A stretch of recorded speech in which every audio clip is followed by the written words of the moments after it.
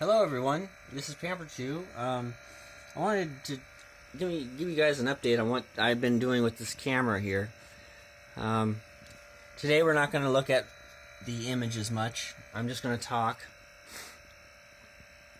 So I ran it for 8 hours the other day, and I started getting some scrambling on the monitor here. And once I let it cool off and turned it on again, it's been running for about an hour and a half. I'm starting to wonder if I'm just reforming capacitors, because I've had mechanical errors pop up as we warmed it up. Right after it got to temperature, it like maybe 30 minutes in, it started having, you can hear it, mechanical errors where it was too fast, too slow, and you can hear it kind of joggling around. But since an hour went by, it now sounds perfect. So all the grease and everything is lubricants are up to temperature as well. But yeah, it took the first time I had it running, I used it for 8 to 10 hours. I was looking around out across the river, and as soon as I went to put it away, it failed, and it was something in here, electronically in here. And the second time I powered it up, it happened within 10 minutes of it getting down to temperature, so about 30 minutes. But right now, it's been an hour and a half, and it seems to be running clean. I can focus. That's the focus. And you're looking at me in pajamas, so yeah, it's out of the wrong way. Okay. Well, let me get it here. Change to a color palette I can see better. Okay, I'm going to adjust the contrast. Focus. There we go. And I'm going to adjust this wheel here. I need more than 2 hands to do this thing. Okay. But there you go. There's my fingers. So if you do get one of these on eBay, or anyone who just wants to know, yeah, it seems like the capacitors, they haven't been ran in 15 years or 20 years. Actually 30 years. It's been 30 years since it's made, so 20, 25 years in storage, you'll have some capacitors go out on you 10 hours in, but it seems like they are reforming well. Same as radios and TVs, this is no different electronically. So, there you go. I do wish I had an extra set of hands so I can keep the camera here and stand way over here. I'm focusing the thermal thing. Okay, I'm focusing the scanner, and I get it focused. These are the ripples. Where am I? These are the ripples on my sleeper that you see there. Let me adjust this down. There's my hands. You can actually see my nails if you focus in on them. I'll go into another feature this has. We'll put the camera to the side, scanner to the side. It has a floppy drive, and I've been saving pictures on it. Each disc holds 25 pictures, so if I load that in there, hit recall. Now when I turn this knob, this big one, you'll see the number changing at the lower part of the screen in the center. So each one of those numbers is a different image I can go to load. So let's load image 0.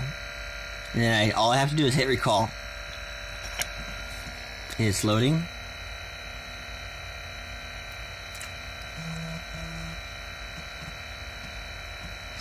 And up should pop the image. Oh, there's the gallery. Okay. So 0 goes to the gallery. I didn't know that. I thought 0 was a photo. But if we look at this gallery here, there's a picture of my FLIR cell phone. So 7. Should I load 7? Oh, well, 4 is interesting too. Let's look at 4. So let's go recall. On the screen we see 0. Let's go to 4. Hit recall again.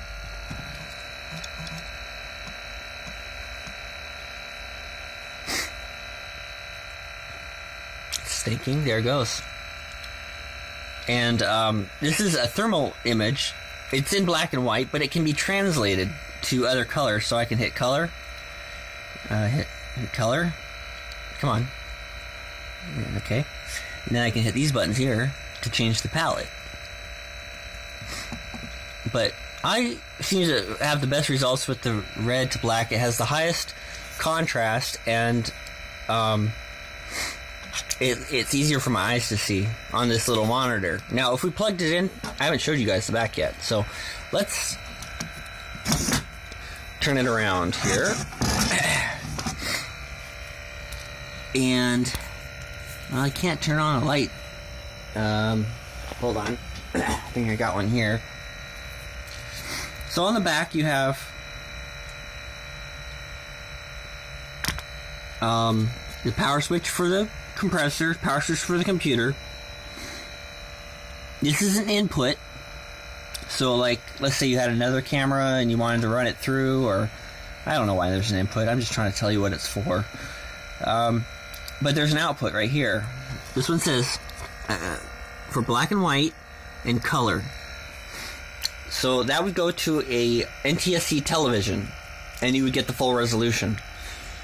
The Model 760, this is a 740. The Model 760 has an RGB HV output, which is the same thing as what you have on your laptop. That one there. Okay.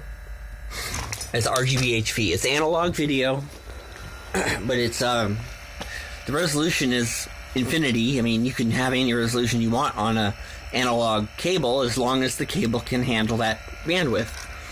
I don't need to go into too much more detail there, but let's go ahead and shut the system off, and I'll make this just a longer video. I haven't done this in a while, so I'm going to unscrew this cable so I can show it to you. I've had one of these before, and the previous version didn't have the same cable, so but there's every single pin you see in there. I'm guessing 60, but you can count them if you want. There's quite a few in there, but that's for the scanner, and it has electrical connections for receiving and sending. It has electrical connections for controlling the pump, the scanner, the video, and when it comes back as video, and probably feedback loops for all these things like scanner and sensor. But every single thing, it's a big thick cable, and you kind of just line it up till you feel the notch right there, then you just screw it in. You know, feel the notch. There's the notch. Come on. Let me try the other hand. I'm right-handed, but I use my left hand about 40% of the time. Okay, where are we? Is that the one?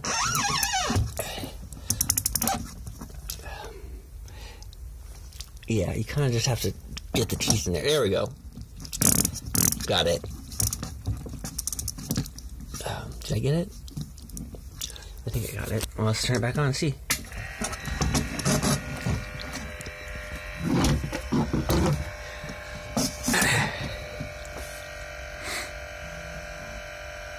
Yeah, it's working. Oh, look, it's purple now. Well, you can't see it on this screen, but there it goes. I fixed it. So one of the wires for the color is really loose on this. There, I made it purple again. See if I can bring it way in there. You can see how it's purple. There, now it's white. Now it's white. So, enough of this, though. It seems to be working well. The capacitors just needed to reform. Let me get out the... yeah, more light in here. This is about as much light as I can get, but I can bring this over here. This is the case that it comes in.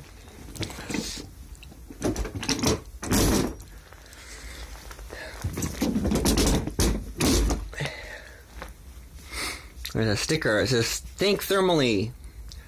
Informatics, and it has a handle for pulling it, and 3 screw tabs that come off. And so this is what's inside. You have 2 layers. The top layer holds your cable and your user's manual. But I learned how to use it without the user's manual. This is the second one I've owned. Underneath that, that's where the computer goes, the scanner goes. If you had a zoom lens, it would go there. I don't know what this thing is. I haven't... Oh, wow, top heavy. I haven't... I think that's just for viewing. That you put that on the screen so you can view it in the daylight. What else is in here? Oh wow, the smell's amazing. I wish I could.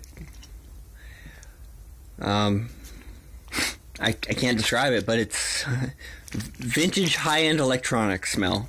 That's all I can say. It reminds me of Tektronix. Get this thing to go down. Did it snap in place? What'd I do? Oh, yeah, you gotta push it. You gotta squeeze it. There it goes. So, that's reviewing it. Let's take a closer look at the user's manual, because there's something I'd like to show in there. Focus. Focus. Come on. Oh, there it goes. Close. Okay. So it's a pretty decent manual. This is just how to operate. This is a cart that it would have come on, so you can make it a little more portable. That had the battery pack at the bottom. But there was another option that you can wear it. And so this is what it looked like if you wore it. The hard hat is not included. But that's how you would have worn it, with this thing that velcroed around your chest. And the battery pack would have been probably on the back side of him there. It doesn't show it, but I think it has more details on how to put it on, how to mount the hardware. But yeah, mainly you had 30 minutes of use, and let's say you're going into a building that had just burned down and you want to look at it, or someone hired you to look at their electrical needs, and you went in there. So this cost around $200,000 in 1990. All right, and so it would have been rented out, and it would be me wearing that, and you rented me with it for an extra, well, I don't know what they rented for, but if I had to guess, it would be a few $100s an hour. And if you were to rent me to wear it, it would probably be $500, $600 an hour. But currently, I'm probably the only one left that knows how to use one of these things. It's been 30-some years. 31 years. This is just old technology that I love, but I can't afford a digital one with equivalent specs. I'd be spending $30,000 to $60,000, and I just can't do that right now. But this you can. There's 2 available on eBay. There's a 740 and a 760. They're both about $1,000, depending on where you live. But this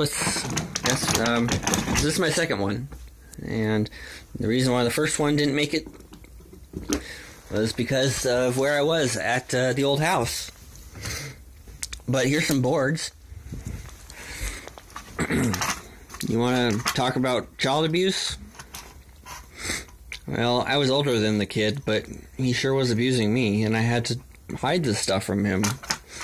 He would take my cables and break my stuff, and I'd come back to the lab. There's a big cut in my cord, so I just take it apart. But this is the graphics processor in the device, a GC100A-PC. This is right here. It's just an 8088. AMD made this one, but that's just an 8088 microprocessor. It's an EEPROM. There is a RAM or a memory. Here's another. That's a FPGA. Well, what does that go to? That goes to the well, I can't remember, but that's a video processing chip. So that probably took the composite or RGBHV so that these guys can handle it. There's GPU, CPU, RAM, ROM, backwards, RAM, ROM, and a RGB controller. So that would have plugged in. There's 10 stacks. There's 10 boards. This isn't all of them. I just have 3 in my hand right now. I can probably grab a 4th one here. Half of them went on the wall. My mom took the other half. That's why they're here.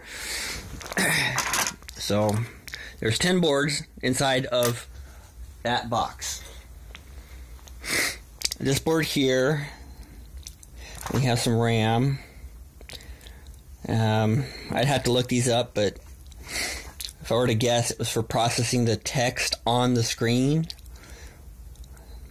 And the backplane, well, if we line them all up, or what we have left lined up, there are ribbons that went down each one. This one here is power supply. So it regulates the voltage for 12 volts and 5 volts. Nothing more than that on here. It even says so.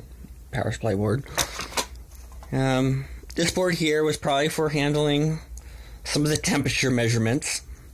This section here, the analog section, and some digital to analog converters and over there too. So this probably was for measuring temperature and converting it into text from another board. But this is all I have left of one open apart. And what does it say on here? Oh, okay. 700 video color. And that one says floppy disk controller, but that's what the ED88 would be for. And this was the graphics too. So this would have been right here, graphics, CPU, floppy controller. This section here. But I don't know if the floppies are compatible with IBM formatted floppies, but they might be. I don't know what the image format would be either, because it must be bitmap. They didn't have any image compression that was popular yet, so JPEGs didn't come out till like 1996. This is 1990. So it's probably bitmap. Probably bitmap.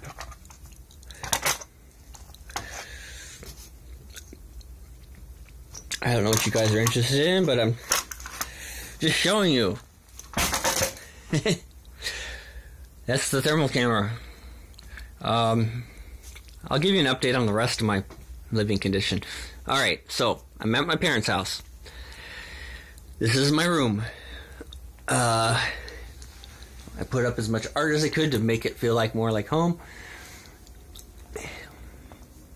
And I'm currently in the process of buying a house down the street. So my parents let me stay here and in between.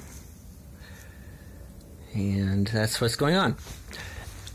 I have the largest stockpile of talcum baby powder. This whole corner is solid talc. That's for me, but they don't make it anymore, and they stopped selling it on Amazon a few months ago. So I got that there. And these are just diapers and some extras they sent me, and a fish, and then my art there. This is where I sleep. It's pretty good. And there's a bunny head that somehow gotten here.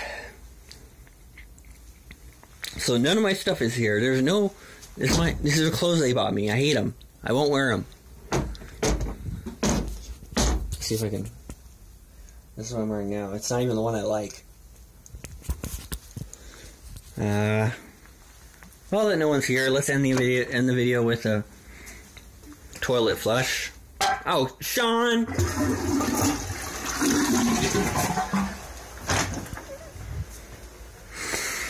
take a look at my fridge here. That's their fridge. That's my fridge. Well, we share it, but that's where drinks go. That's where frozen things go. I keep my food up here. Got both sides.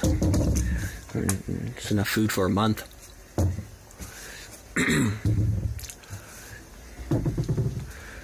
This is their side. This is their stuff. Not how I want to live.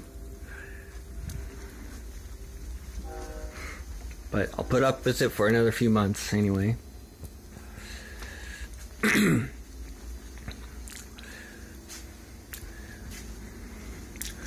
know my room's can be pretty filled with crap too, but this crap has cat fur and porcelain figurines that I just can't. I can't watch TV. I watch TV and I start getting really angry at the commercials.